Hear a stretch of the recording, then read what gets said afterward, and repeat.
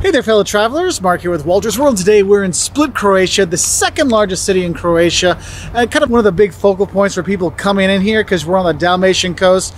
Lots of islands to visit around here. Easy access to a lot of cool stuff around the whole country, or at least this southern part of the country. And so what I want to give you today are things you can see and do when you do come here to Split, because a lot of tourists do come here because it has a lot to offer. And the biggest thing out there, if you look past that boat there, you see that bell tower coming up. That's at the cathedral, which is inside of Diocletian's palace. Look, there was a Roman emperor in the year about 300, really bad for the Christians, like murdered thousands and thousands of them. This was his retirement home, okay? He had this place built, and it was an amazing, huge palace. And what ended up happening is people left. And when the people from another city came in here, when this was all abandoned, they built their city inside of the walls of the palace. Like, that's how big it is. If you go in there, when you first come in through the south gate, you come in and you literally walk into their basement with these huge rooms that you go into, and just like, wow, it's just amazing how big it is. But that was kind of like the foundations for the palace above. And the thing is, they built the city into the facades and into the walls. So when you go, you'll see the old Roman palace facade with the new buildings from like 500, 600, 700 years ago built into the side of them. And it is really amazing. And when you go in there, you don't really see the palace itself because they turned the city inside of it. Well, you'll see some of the things in there.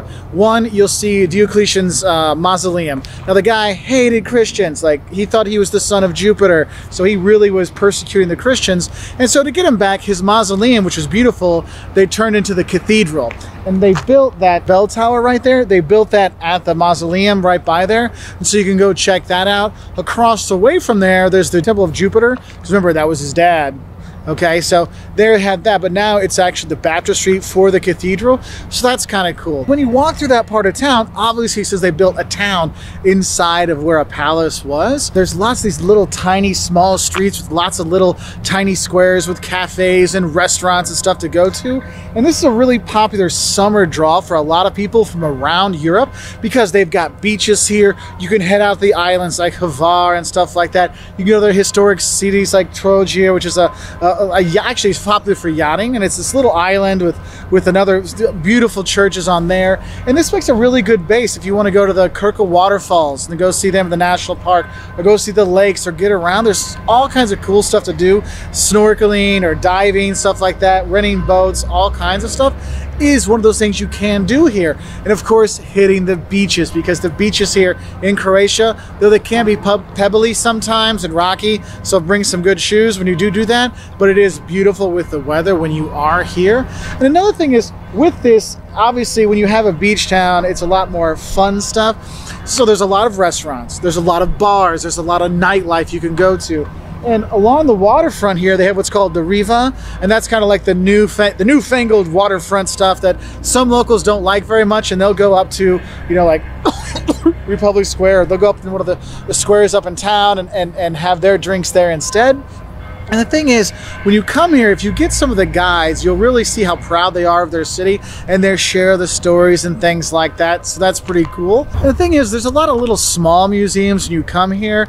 You got the City Museum, which you can check out. There's an ethnographic museum, so you can see the folklore and how they used to dress and stuff like that. My mom really likes that one, so she wanted me to make sure I mentioned that. You have some smaller art galleries that are here. And the thing is, there's a sculptor that's from here. It's a relatively recent artist who is famous throughout the world in terms of his sculptures and stuff like that. Ivan Mestrovic, I know I mess up all the names here, but Mestrovic he's famous for his sculptures with the really long fingers, and you'll see it around town. There's one of Gregor Nitsky, and basically you'll see people rub his toe, you know, for good luck and stuff like that outside the West Gate. And it's kind of a really impressive statue, and he's got has a workshop that he actually designed for him to live and show his works and stuff like that.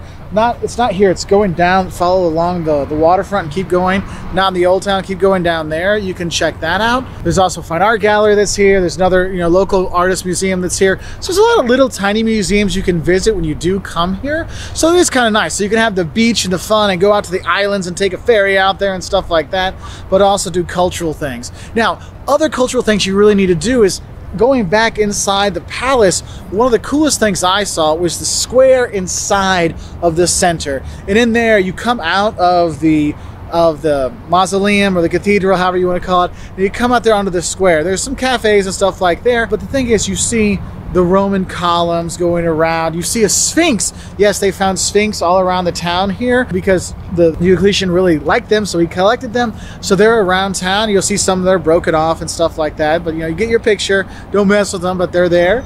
And you have this kind of really cool square to see and kind of take in and get your bearings and walk around and walk through the city. And it is really cool. And that is a UNESCO World Heritage site. That's the thing, is Croatia has 7 UNESCO World Heritage sites, and one's right there. So it is really kind of a must-see when you are here. Now, in terms of transportation here in Split, now a lot of cruises come through here, big and small, so you can come in. And the harbor is actually where the bus station and the train station and the harbor are all at the same spot, like it's right down there where the bus station is. And there's buses that go from the train station out to the airport, so you can do that. So it's kind of easy to get around. So if you're flying into Split, you can come in and grab a bus to get to other parts of the country, or maybe grab a ship or a cruise or a ferry to one of the islands like Hvar or Vis or something like that. So that is kind of cool. And the thing is you really can see a lot of nice little historic places around Split when you are here, but it does make a good base because it has the shopping, the restaurants, the hotels, the you know, apartments and stuff like that. So that is kind of cool. Anyway, that's just a quick little video on some things you can see and do when you do come here to Split. I had a nice time. I've been here all day, and I'm ready to go out for the evening to have a beer and stuff like that, or the local Croatian wine. I guess for some food you might want to have here, the black risotto is nice. You'll see that on a lot of menus. Homemade gnocchis are okay too to have here. Also, there's a I don't know what it's called, but it looks like 2 pieces of pizza smashed together, but it's not pizza. It's a local treat. It's basically that Swiss chard or spinach inside with onion and garlic and stuff like that. It's really made not to kiss people afterwards or talk to them, but that's a kind of a local snack you might have. You also see pizza slices and ice cream and all those things, like in most parts of the Dalmatian coast in Croatia as well.